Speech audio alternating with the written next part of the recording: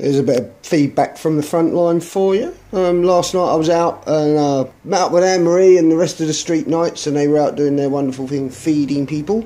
I managed to get rid of about 9 pairs of gloves and, well, at least 12 pairs of socks, so I'm out of thermal socks for the moment. But I bumped into a young ex-soldier on the streets, and he was admiring my combats, so he said, I could really do with a pair of them. And funnily enough, I have a Gore-Tex pair here that were donated to us while we were at Daneshill by a former soldier there. So I'm going to take them and the woolly hat down to this young man, because I know where he's going to be today, and I did promise I was going to take it.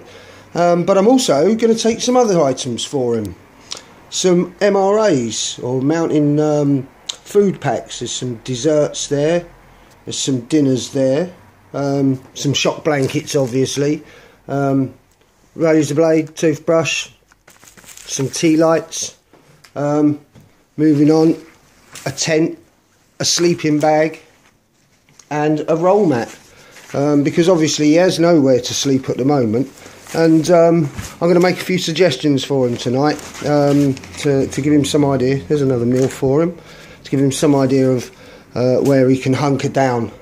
So I'm going to do an update on this later, hopefully out on the street with the young man, and hopefully people from Veterans Today and Veterans for Peace and any local soldier support networks will get involved and get this lad off the streets. In the meantime, this is what I've got for him. Catch you in a bit.